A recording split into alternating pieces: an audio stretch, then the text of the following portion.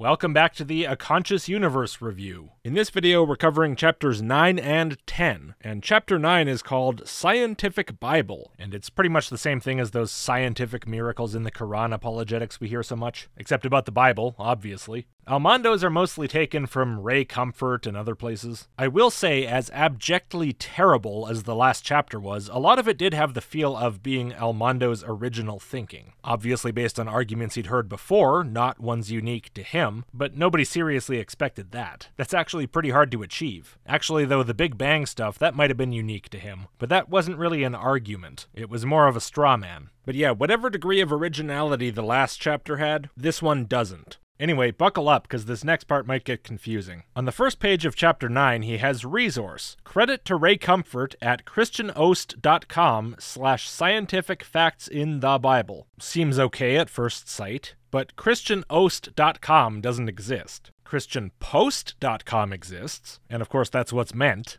On the back cover of the book, it's even worse. christianoct.com/Ray-Comfort. How did he get OCT? By not caring at all about accuracy, that's how. Now, after correcting the URL by adding the missing P, it still doesn't work because the cited page, Scientific Facts in the Bible, doesn't exist, because Almondo didn't bother to copy the actual URL. He just typed out something vaguely similar to it. Again, why not just learn to copy and paste? The correct URL is christianpost.com/voices/scientificfactsinthebible.html. So really not that close to what he wrote. That wasn't the confusing part. Now starts the real confusion, because none of what follows comes from that article. There's an explanation of how the Book of Job supposedly mentions gravity, then there's some stuff about Isaac Newton, then there's some stuff about the water cycle, and none of it is from Ray's article. Instead, it's ripped directly from this article on Florida International University's website.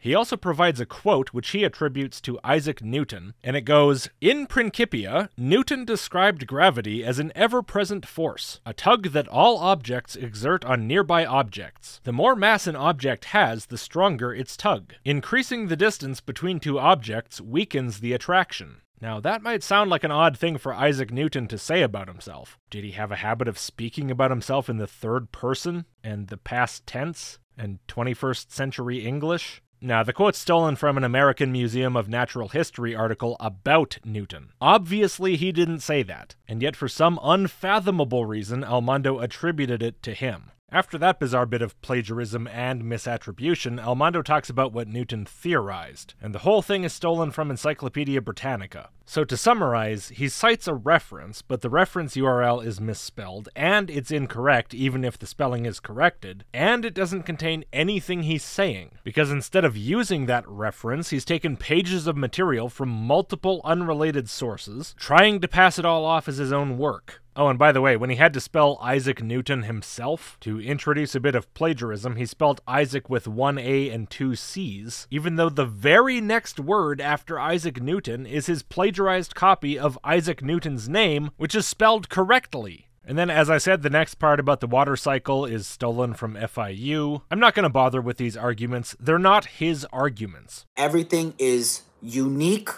everything is new, and everything is original. The material in this book are going to be arguments that you have never heard and that are irrefutable. Why? Because even for the time being, these are new, fresh, new arguments for the existence of God and the reliability of the New Testament. These are fresh, new arguments that have never been heard from any apologist, and arguments that have never been heard before. The only thing maybe worth saying is that on page 110 he refers to evaporation, precipitation, and condensation as core values, which for some reason I find hilarious. He misuses the word value a lot in this book. He repeats the citation of the resource with the same URL, slightly modified, which also goes nowhere. At least Christian Post has a P this time. The wrong URL he gives is www.christianpost.com/amp/scientific facts in the Bible. If I put the missing .html after this, it actually works. So why did he cite this 2 pages ago if he was planning to spend the next 2 pages stealing other random crap? I don't know, who cares, I guess? Most things in the next pages come straight from that article. There's no attempt made to indicate their quotations, and Almando regularly changes the wording to obscure the fact that he's copying directly from there. It's good that he at least provided a broken URL and said it was a resource, but since he made no effort to make it clear that all of this came from that resource directly, and in fact made an effort to obscure the fact that it was taken directly from there, guess what? It's plagiarism. Previously, it seemed like maybe Almando kind of got the point, but now it seems like he can't be bothered. I guess whether he gives a damn or not just depends on the day. Here's more stuff he took from Ray. Here's more stuff he took from Ray. Apparently both he and Ray are impressed by this Jeremiah quote that says there's lots of stars. The host of heaven cannot be numbered, which is basically the same thing as, wow, that's a lot of stars. I can't count all those. Yeah, neither can I. They're not even in a pattern. How would I even keep track of what I've already counted? But apparently this shows that they knew some great undiscovered scientific fact about the universe. There are countless billions of stars and an estimated 1,025 big stars in the observable universe. Which is incredibly specific and also comically low. Where's he getting this nonsense number? Well, from a dumbass typo in the Ray Comfort article he's copying, of course. This stuff about blood carrying water and nourishment is from the same Ray Comfort article, but Ray Comfort plagiarized it from the New Defender's Study Bible by Henry Morris, the father of modern young earth creationism. And Ray, just like Almando does, switched the sentence around a bit to obscure his plagiarism. The original says blood carries water and nourishment, maintains the body's temperature, and removes waste material. Ray switched that around to carries water and nourishment, removes waste material, and maintains the body's temperature. And then Almando copied that order, Ray's order, and he has this section about blood directly following the section about 1,025 stars, just like in Ray's article. So not only is Almando plagiarizing, he's plagiarizing what was already plagiarism. Remarkable.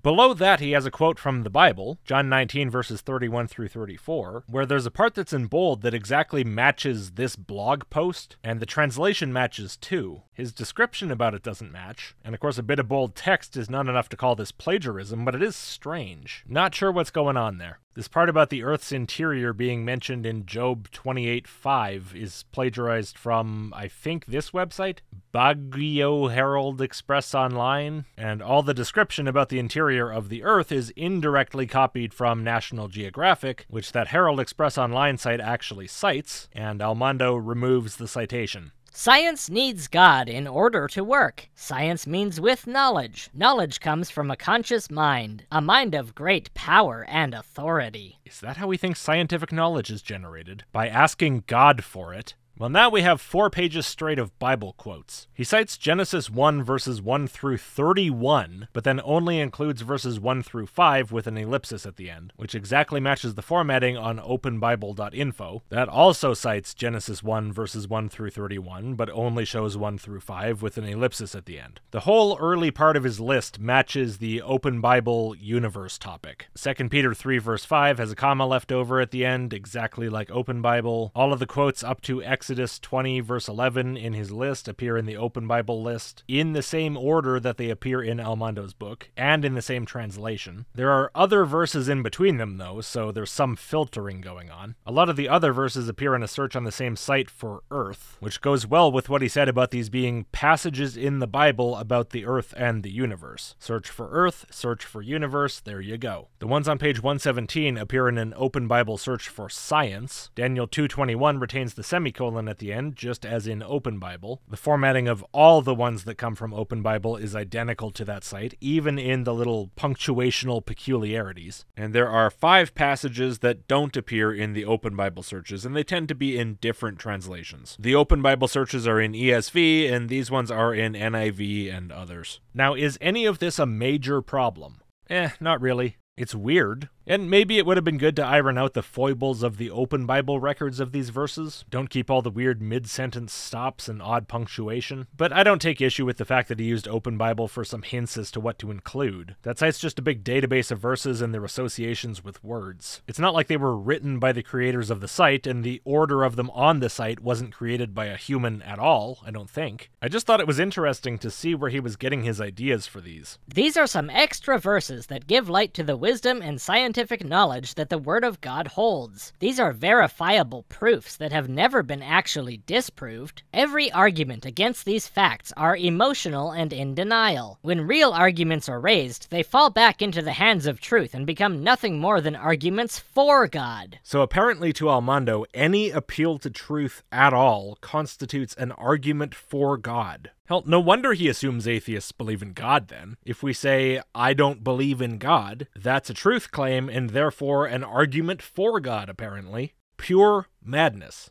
Now, up until this point, I hadn't paid much attention to what these verses actually contained, but upon reading this, I looked back at them more carefully. Now, I'm going to summarize each one very briefly, and comment quickly on whether it's a verifiable proof, as he claims they all are, and whether they've been disproven, if that's relevant. So, Hebrews 11:3 says, people believe on faith that God's word made the universe, which is obviously true. Some people do. Genesis 1:1-5 says God made the universe, and lists some steps that took. Now, I would agree these first few verses of Genesis are not disproven, but nor is it a verifiable proof. No attempt is made to prove it here, nor anywhere else in the Bible, in fact. Psalm 19:1 and Psalm 8, verses 3-4, basically say the sky shows the work of God, and they just say it and move on. No verifiable proof in sight. Romans 1:20 just says stuff exists, therefore God, and this total non-argument supposedly leaves people without excuse for not believing. No attempt at proving. 2 Peter 3:5 says the heavens are old and the earth was made of water. No attempt made to prove these claims. The first part's true, much to the chagrin of young earthers like Almondo, and the second part actually is pretty much disproven by modern geology. Colossians 1:16-17 says God created everything and holds it together. No attempt to prove it. Exodus 20:11 says God made the earth in 6 days and rested on the seventh. No attempt to prove it. Genesis 1:26-28 says God made humans. No proof in sight. Revelation 4:11 says God made everything. No proof. Psalm 139:13-14 says God makes people in the womb. No proof. Nehemiah 9:6 says God made the heavens and the earth. No proof. Acts 14:15 scolds people and says God made the heaven and the earth and the sea. Of course, entirely without proof. Amos 9:6 says God pours seawater on the earth. No proof of the God part, but this could be the first instance of a not altogether obvious statement about the natural world so far, if it were taken to refer to evaporation. But the trouble is, it's not about evaporation. It's about a natural disaster, like a flood following an earthquake. That's shown from the context of the previous verses. The Lord God of hosts, he who touches the earth and it melts, and all who dwell in it mourn, and all of it rises like the Nile and sinks again, like the Nile of Egypt.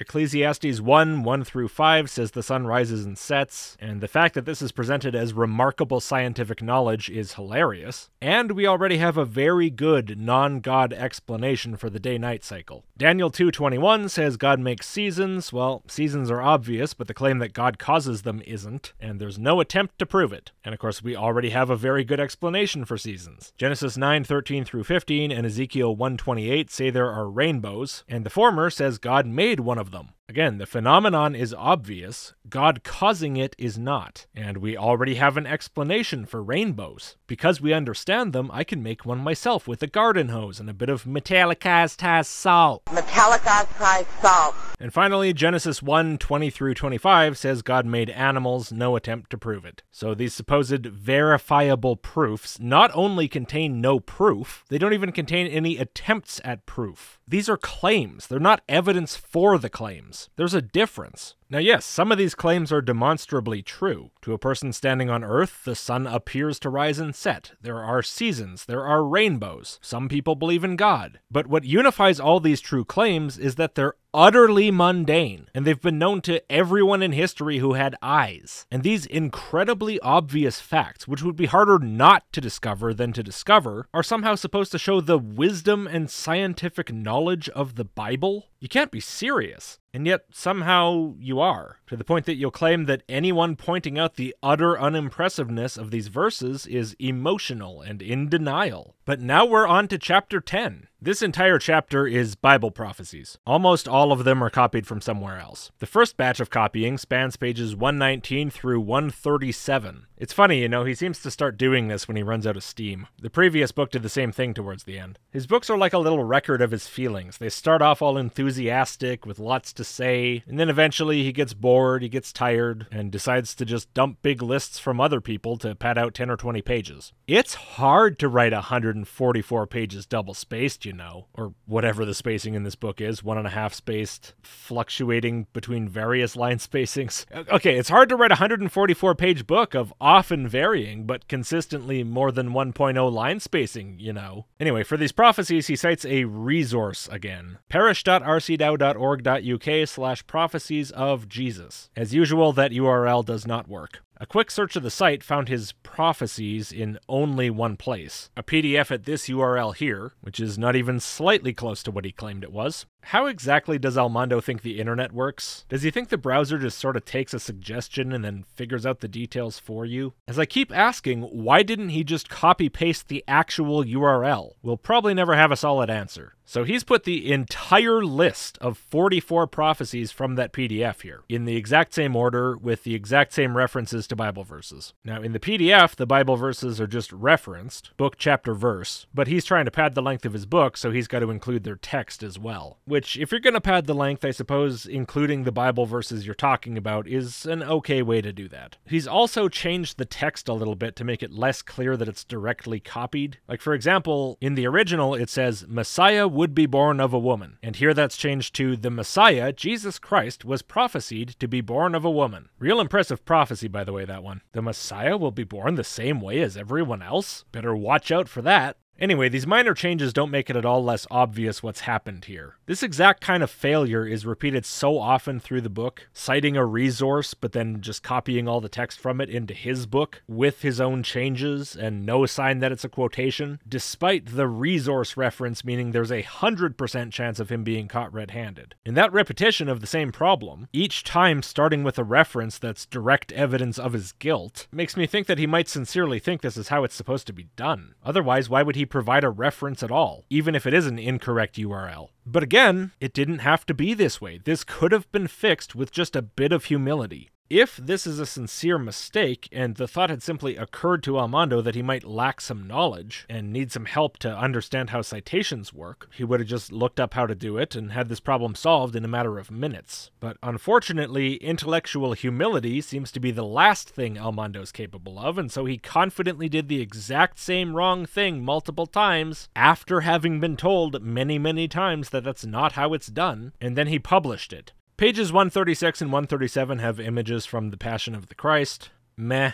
He continues with some other prophecies. The first is Prophecy of the Mankind's Immoralities. Here he cites 2 Timothy 3, 1-5, where Paul lists off some negative personality traits people will have in the last days, as if all the other days don't also have people who act in these ways. It's similar to the Bible's grand scientific wisdom that the sun rises and sets, just stating something incredibly obvious that for some reason people like Armando now take as impossible without supernatural influence. Not the most impressive prophecy, but the second citation is even less impressive. Galatians 5, 19-21, which is a definition of what activities count as works of the flesh. This isn't meant as a prophecy at all. It's just a clarification to people of the time on how not to act. I don't know how he got so badly confused here, but it does make it easier to believe that this is his original work. He goes on to claim that people, just in general I guess, are becoming more immoral over time, to try to convince the reader that we're in the last days. He lists off what he thinks is some immoral behavior of people these days, which, considering the kind of Christian he is, I'm sure you can guess without help, and then says, These things are clear evidence to the rebellious and wicked hearts of man. Okay, but that wasn't what this was supposed to be evidence of. It was supposed to be, quote, clear evidence that the Bible is true and is the Word of God. He forgot what he was talking about between the start of the page and the end of it. He has a section called Prophecy of the Rebuilding of the Temple, which is entirely plagiarized from this site with no citation. The Bible quote is also in that article. But the funny thing is, it doesn't mention the temple at all. So how is this a prophecy about a temple? Well, it isn't. That's how. At the end, Almondo says, for further details on these facts, visit the Israel News Information website. Which is as meaningless of nonsense as call the copyright. It gives us no indication of what he's actually referring to. Then there's a section of a prophecy about a red heifer, and it's all plagiarized from this site. It's about how they've bred a real nice red cow that's a candidate for sacrificing. The Bible quote he provides refers to God wanting the priest to sacrifice a red cow with no blemish. So just one of those reddish-colored cows with nothing wrong with it. You know, don't sacrifice the crap one, give me the good one. Not exactly a high bar, especially when, in modern times, people are specifically breeding for redness, as they seem to be. The page says this cow is, quote, being raised and specially cared for under the auspices of the Temple Institute's Raise a Red Heifer program. So again, people are intentionally breeding for redness the same way people breed for any other feature. Does Almondo or these people realize that fulfilled prophecies are not impressive when the true believers do their best to fulfill it? That's not the prophecy coming true because someone in the past knew the future. It's the prophecy coming true because someone in the future knew the past, which is much less impressive. And what makes this somehow even less impressive is that here again we have the same problem as the immorality prophecy. It's not a prophecy. It just says what God supposedly asked Moses and Aaron to do. There's no reference to the future here. How can a prophecy be fulfilled if there's no prophecy to start with? Then there's a section about the drying up of the Euphrates River prophecy, which is plagiarized from a bunch of places. The first sentence is from here, a couple more sentences from here, a bit more of it possibly from here. Now, this Facebook post seems to be some kind of transcription of something else, with words inexplicably missing at the ends of sentences. The word after environmental is missing, which presumably is why Almondo put chaos in there, which is not the original word. I'll show you how I know that in a second. Some more of it came from the subheadline here, and all of this is put together in exactly the order Almondo has it in this Facebook video. The drying up of Euphrates, Syria's longest river, is raising concerns as the demise of the water body could lead to a humanitarian disaster in the country. Iraq is battling its worst drought in decades.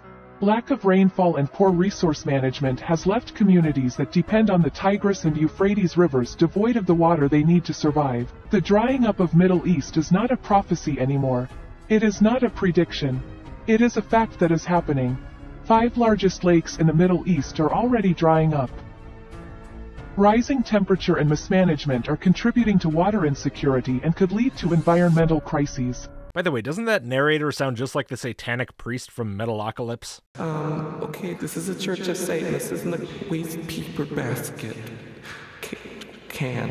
Better watch out, Almondo. You might be listening to the preachings of the wrong religion there. So the plagiarism here is weird and complicated in the way that only internet whack jobbery can be. I found this stuff being copied around all over the place. So regardless of where exactly he took it from, the point is Almondo yoinked it for his book. After all this, he says, the Bible could not have gotten more specific than this. Except it did. It got far more specific than this. The prophecy he's referring to in no way just says, at some point there will be a drought that affects the Euphrates River. That alone would not be very impressive at all. It's bound to happen eventually. It's sort of along the line of that you will hear of wars and rumors of wars verse, though at least a little bit less silly. The verses Almondo includes are far more specific than this. He cites Revelation 17, 1 through 18, which doesn't mention the Euphrates at all. It's just rambling about the whore of Babylon. So I have no idea why he wasted a third of a page on it. I guess to pad out the length of his book. But the other two verses, Revelation 16:12 and Isaiah 11:15, do mention it, and here's what they say. It will be dried up specifically to prepare the way for the kings from the east. The Gulf of the Egyptian Sea will be dried up along with the Euphrates. There will be a scorching wind over the Euphrates, and the river will be broken up into 7 streams that anyone can cross over in sandals. That's a fair bit more specific. The river will be dried up specifically so as to not impede the progress of some presumably presumably invading kings from the east. Now, there aren't an awful lot of those these days, particularly east of the Euphrates River. Maybe the kings of Thailand and Cambodia are going to join forces and invade Syria. Yeah, I'll keep an eye on the news, but I don't expect to see that. And then it specifies that the river will become 7 small streams. Again, reasonably specific and not at all what's happening right now. So despite the claim that the Bible could not have gotten more specific, it could, and it did, and so far what it said should be happening doesn't seem to be happening.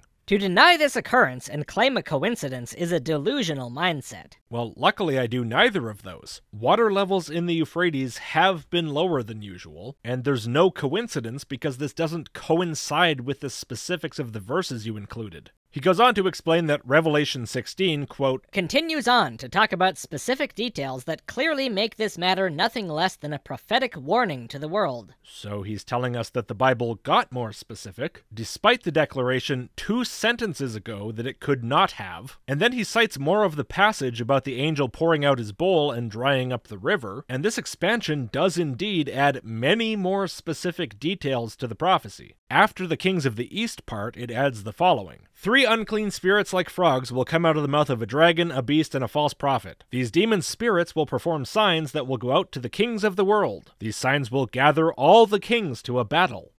Jesus will come as a thief, and the people who keep watch and thus keep their clothes and don't end up naked will be blessed. The juxtaposition makes me think Thief Jesus is in the business of stealing clothes, and people should be watching for him. And finally, these kings will be gathered together in a place called Armageddon in Hebrew. That is much, much, much more specific. None of that is happening. And yet Almondo wants me to freak out about the end times and start believing the Bible was written by God because there happened to be a drought. It's absurd. Finally, he provides a URL for a web page where we can learn, quote, further in-depth detailed information. He writes it as himitsustudy.com/2021/10/27/Euphrates-river-drying-up. And against all odds, it's actually a working URL. So I went there and I read it, and it completely contradicts everything Almondo's said. Here are some quotes. Although Revelation 16:12 does indeed talk about the drying up of the Euphrates, it elaborates this to us in a specific context. First, it takes place during the tribulation period, and more specifically towards the end, as it's the second to last bowl judgment. Second, we see that the drying up of the Euphrates at this point in time isn't caused by natural means, such as a rise in temperature or an increase in severity of droughts. Third, the Bible not only provides the context as to when this will happen, but why this happens, so that the way of the kings from the east might be prepared. So is what's currently occurring to the Euphrates River a fulfillment of the 6th bowl judgment in Revelation 16?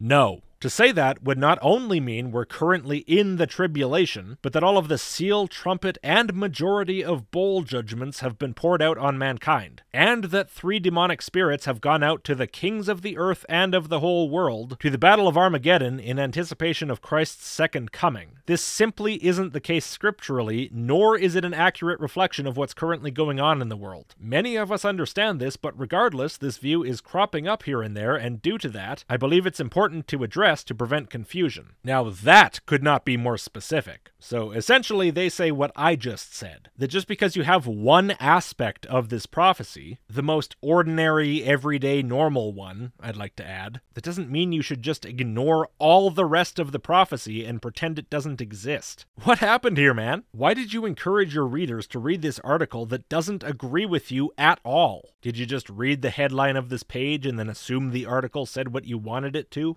I should note, this is an end times news website, so not only am I, the atheist, saying you're wrong, but the hardcore Christians who run an end times news website that you chose to cite are telling you the same thing. Do you read any of these fucking websites that you cite? You had the same problem with AIG. You cited AIG and then you said, why do we still have monkeys? Which they took their time to write an entire article to debunk. Your book is so bad, you're putting me on the same side as Answers in Genesis and End Times news websites. I don't appreciate that. His final prophecy is one world religion. I have no clue how he's going to justify this one, considering the vast number of different religions out there right now, and far more if you count different sects as functionally different religions. For decades, we have been witnessing the attempts of gathering all world religions together to establish some type of one world religious agreement in an attempt to become equal brethren in a belief where all gods are equal and one. Well, I'm sure some people have tried that. Those weird people with the coexist bumper stickers. That doesn't mean it's common, and it certainly doesn't mean it's actually succeeded, which is what would have to happen to fulfill a prophecy claiming it will happen.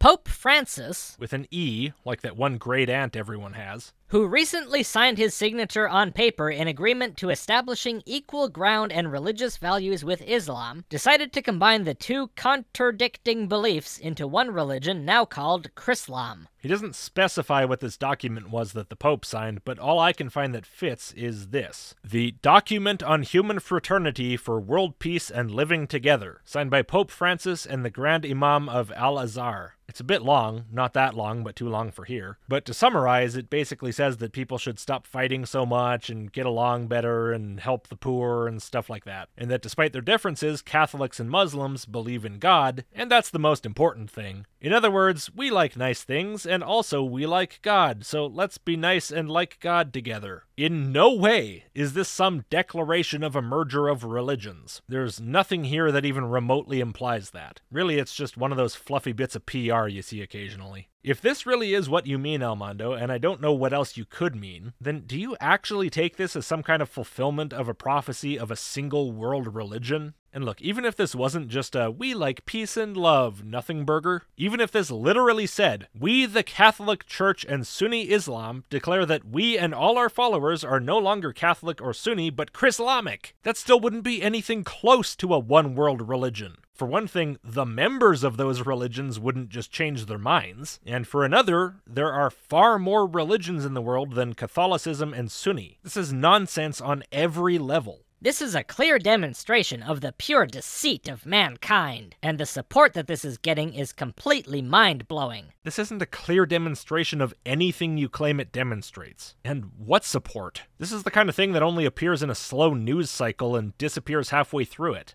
The goal of oneness in religion is not what people think. It's a tactic to pull you away from the truth, and it's also a clear river flow into revealing and affirming biblical end-times prophecy. And then he spends over a full page on the entire first 18 verses of Revelation 17. Again, a bunch of rambling about the Whore of Babylon, the beast with 7 heads, and so on. It says nothing about a one-world religion, but Almondo chooses to interpret the woman as a metaphor for a one-world religion because... hell, why not? It's as good as anything else anyone else wants it to mean. This passage from Revelation 17 gives us several characteristics of the one-world religion. The false religion will dominate all the peoples and multitudes and nations and tongues of the earth, meaning that it will have universal authority, no doubt given by the Antichrist, who will rule the world at that time. So this prophecy of a woman and a beast and such doesn't mean what it says. It means what Almondo wants it to say. And his prophecy hasn't been fulfilled, shows no serious sign of being fulfilled in any way, but it definitely will though, really, he promises. Be impressed, atheist.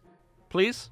He briefly mentions the mark of the beast, too, saying certain things about a virus that got wide publicity recently, which if I repeat on YouTube, the censor bots will probably smack me for. But the point is, that wasn't the mark of the beast. But sooner or later, we will be seeing a great advancement of what will be a mark of some sort that will be used to control, own, and divide the whole world. So he didn't mention the virus because it, or anything related to it, was the mark. It was just a thing that wasn't the mark, which makes it pointless for this discussion, because the important thing here is the some sort of thing that'll be the actual mark. And it'll happen, he promises, so be impressed, atheist. Amazing. These things are evident. Are they? And the more we dig deep, the more we are exposed to the truth. Are we? Nothing you said here seems to have much to do with truth. It doesn't seem like you care at all about what's true. But so that's the end of chapter 10, the final chapter of the book. I won't cover the very end of the book right now, I'll leave that till the end of the series. In the next video, we'll circle back around to the start and do chapter 1. Unfortunately, that chapter's dense enough to need one video all to itself.